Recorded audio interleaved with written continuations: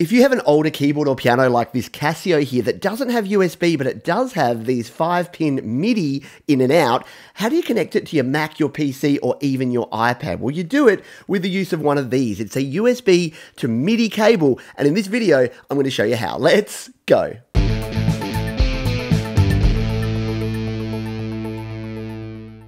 Hi, my name is Pete, and this is Studio Live Today, where I help you create, record, and release your best music. And if, like me, you're a fan of older keyboards and you've got a keyboard like this lying around, don't throw it away, don't replace it. All you need is a USB to MIDI adapter, and in the case of an iPad or an iPhone, you need this one, the Lightning to USB adapter cable. With these two little bits of gear, you can bring your older keyboard back to life. Now, there's links down in the description to where you can pick up both of these, both the MIDI to USB and the Lightning to USB connection, because you will need both for your iPad or your iPhone. So let's now dive in and take a look at how we can get this connected up. Now, this is the device that we're going to be using to connect. This is the Edirol UM1X. It's actually no longer made anymore, but the good news is that Roland, who actually made Edirol devices, now make the UM1, which does the exact same thing. So what this has is a USB connection on one end, and it has two of these 5-pin DIN connections on the other end for your MIDI in and your MIDI out. The other important thing we have here is on the top,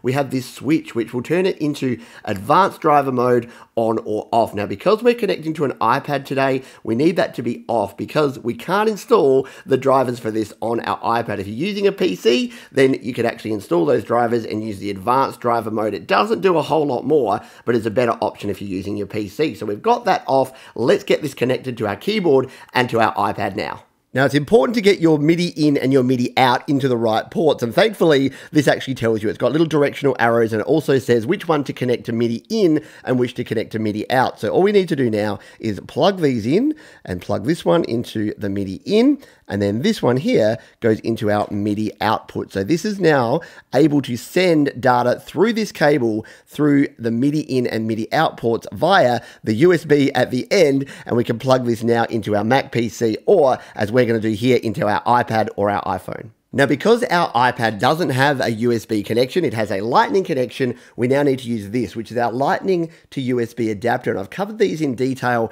in other videos, but these are a very handy piece of kit to have. If you've got an iPad or an iPhone and you do a lot of audio work, you will want to get one of these cables. Again, there's links down in the description. This is just the single port one. You can also get one that has a Lightning port, which is the Lightning to USB 3 adapter, which is even more convenient because you can charge up your iPad or your iPhone while you're actually using it. So let's now connect this Lightning end into our iPad. So that's now plugged in at both ends, and what you can see back on our adapter here is that we have the light that's come on here, which indicates USB. Now, it's not got these two lights on there, our MIDI in and MIDI out lights. They will actually light up when we actually play and when there's data being sent from our keyboard into our device.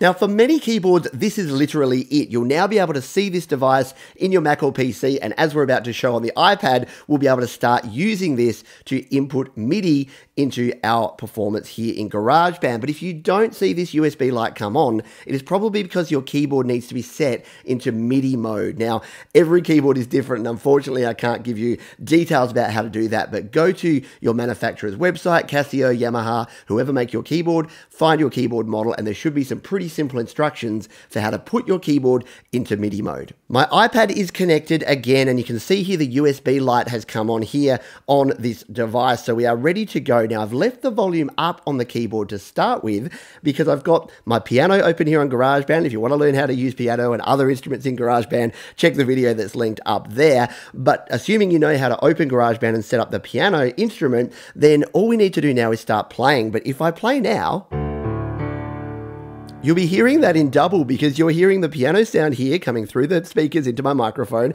and you're hearing this coming through my mixer, which is coming directly from the iPad. If I turn the volume down now, you're hearing just the sound of the iPad. So if you were using this, you'd just plug your headphones directly into your iPad or use speakers. If you're using a Mac PC, it doesn't matter, just as long as you can hear back the sound, because it's not recording any of the actual external sound you hear. So you can keep your volume up if you want to, but I like to actually hear the sound I'm using on the iPad. So we'll pop that down there, and now if I actually play,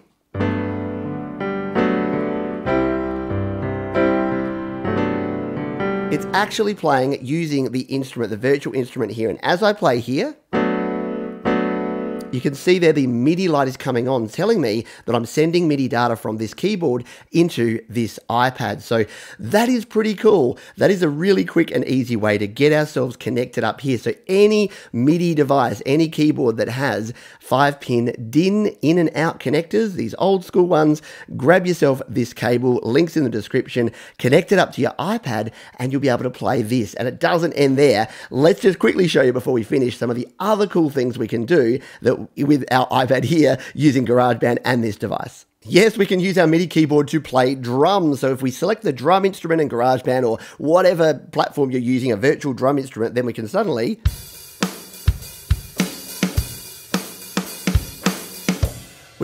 turn our MIDI keyboard into our own drum pad. So we can use the keys to play our drum sounds as well. How about we add some epic string sounds to our track? No problem.